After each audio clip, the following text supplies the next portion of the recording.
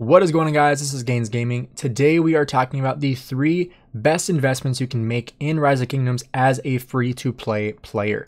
Now, this is a topic that I think is very relevant for a lot of people because most people do not spend in Rise of Kingdoms. So we're talking about the 3 best commanders that you can put your gold heads into in 2024, going into 2025 here soon, that will get you the best bang for your buck and allow you to save sculptures in the future. If you guys are new here, this is Gainz Gaming. We make Rise of Kingdoms content, and we are a sponsored content creator for Rise of Kingdoms. So if you're not yet subscribed, do me a favor and drop a subscribe and a like down below. This is completely free to play for you. So now, talking about free to play players, you guys are the backbone of Rise of Kingdoms. So I want to make sure you have the best ability to fight in the open field because obviously you need every advantage you can get. So in my opinion, the #1 commander that you should be investing into in 2024 is 100% Luce. The reason why Luce is so freaking good is because he pairs with so many different commanders. And literally every single commander that you put with Luce is going to do phenomenal. You could put City Keeper with Luce and still trade very well. That is how good Luce is in the open field. Now, when it comes to Luce, I certainly recommend that you do expertise him. In my opinion, his expertise is 100% worth it, and he is probably the commander that is going to give you the best longevity in the game because I honestly do not see how anybody could replace him in the future with his 5 target AoE, 2250 damage factor, as well as reducing march speed. I mean, you can't do much better than that. Even in 2025, I don't think they'll do much better than Luce. So Luce should 100% be your #1 priority when coming into Season of Conquest. You will be able to unlock him right when you enter KVK 3 on the Wheel of Fortune. So I certainly recommend that when you get to Season of Conquest, you are saving up your gems to be able to spin the wheel to get commanders unlocked. Now, obviously when you're in KVK 1 and KVK 2, you have a bunch of different commanders you can invest into. If you are somebody that invests into Alexander the Great, which I've made plenty of videos on him in the past, if you do invest in Alexander the Great, even if it's only to 5511, he is going to be a phenomenal pairing with Luce. In my opinion, this is honestly one of the best pairings in the game, Luce and Alexander the Great. And a lot of people in KVK 2 invest into Alexander the Great because they want a great KVK 2 commander that is still usable in Season of Conquest. And the nice thing about Alexander the Great as well is that he was recently added to the museum. And so the museum is for Season of Conquest. And with Alexander the Great, obviously this isn't phenomenal, but it's better than nothing. He's getting an additional 20% infantry defense and 6% normal damage reduction, which, you know, is better than nothing, like I said.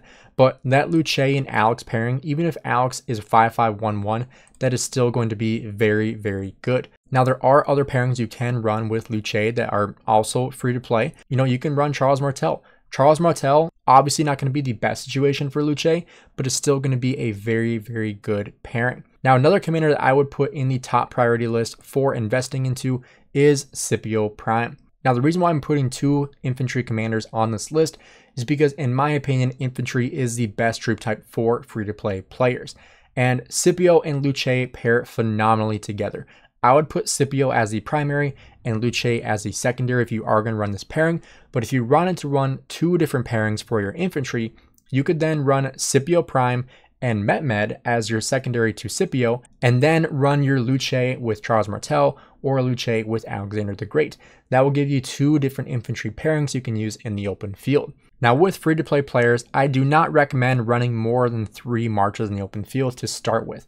Obviously, you can eventually get to that point, but personally, I think less is more because as a free-to-play player, obviously investing into equipment and armaments is going to be much more difficult.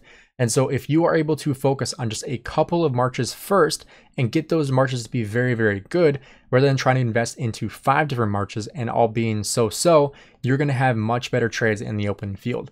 Now, obviously, yes, you can get more kills with more marches, but the more marches you have, the worse trades you are going to take. Because first of all, running 5 marches in the open field is a lot more difficult than it looks. And in my opinion, like when I went from 3 to 4 marches, it wasn't a huge deal.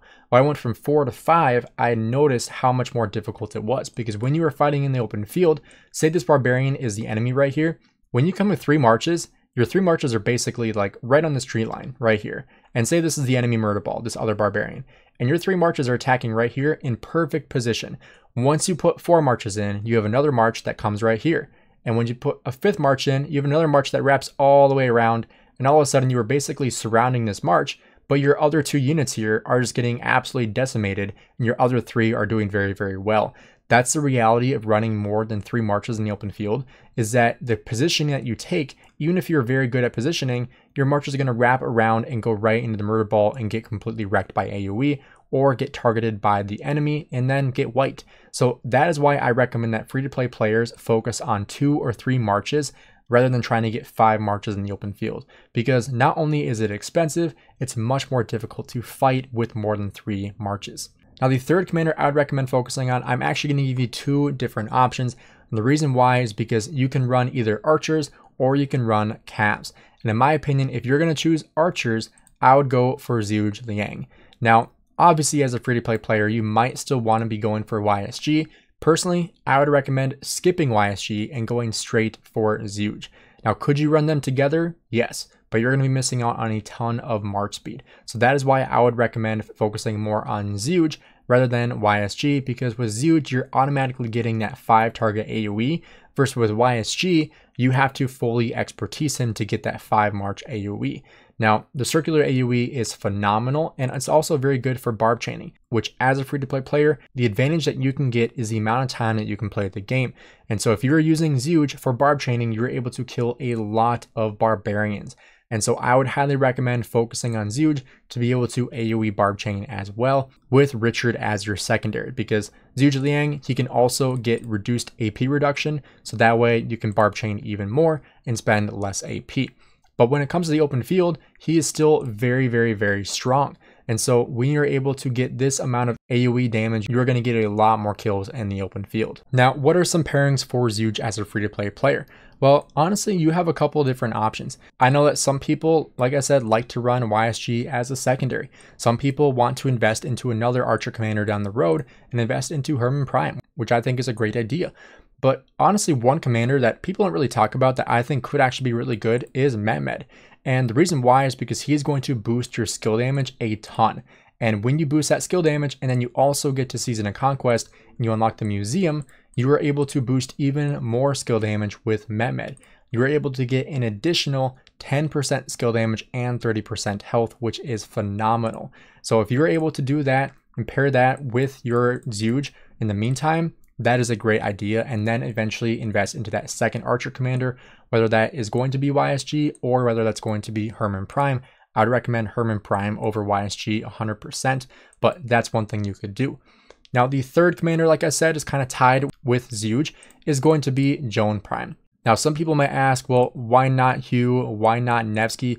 The reason why is because, in my opinion, Joan Prime is what makes those 2 commanders so good paired with her. She is the best cavalry commander in the game, in my opinion. I think if you're going to run one of the 3, you're going to run Joan of Arc Prime. And the pairings that you can run with Joan of Arc, like I said, is pretty crazy. You can run just about anybody with Joan of Arc and do very, very well. In my opinion, the best budget march to run with Joan of Arc is, again, Mehmed. Mehmed and Joan of Arc Prime are actually very similar commanders. When I first unlocked Joan of Arc, before using her, I used Nevsky and Mehmed, and it did very, very well. Then I replaced that Mehmed with Joan of Arc, and it did even better. But you can run Joan of Arc and Mehmed and do an insane amount of skill damage. And one of the best things about Joan of Arc is you don't even have to expertise her. If you can get her to 5-1-1-5, that is really not obviously 100% of her power, but you're getting like 70 to 80% there for a very small investment.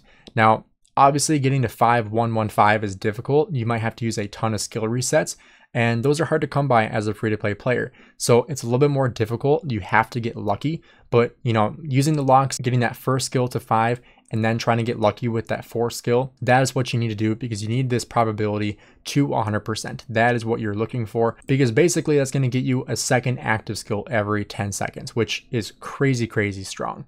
So if you can get Joan of Arc Prime to 5-1-1-5, that is a great budget march for her. But obviously, expertising her in the long run is going to be a great idea as well, and in my opinion, it definitely worth the sculptures. And so again, just to recap, the number 1 investment is going to be Luce. The number 2 is going to be Scipio, and then tied for number 3, in my opinion, is going to be Zhuge Liang and Joan of Arc Prime, depending on whether you want to run archers or run cavalry. Personally, as someone that was a free-to-play player for a very long time, I would definitely recommend focusing more on cavs than archers. Even though you can do a little more damage with archers with the AoE, in my opinion, the extra mark speed you get from running cavs is far greater than running the archer set. But the benefit you get from archers is that the gear you can run with it is much easier to get because the revival set is very, very, very good and honestly one of the best purple sets in the game. So that is why archers are really good for free to play.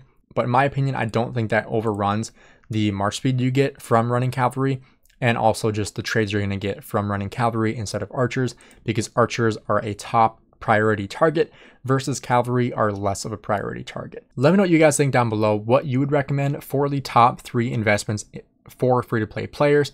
Like I said, personally, I think infantry is the best troop type for free-to-play. It's the easiest to unlock, and in my opinion, it's just the most free-to-play friendly, coming from a former free-to-play infantry main. So let me know what you guys think down below, and have a great rest of your day.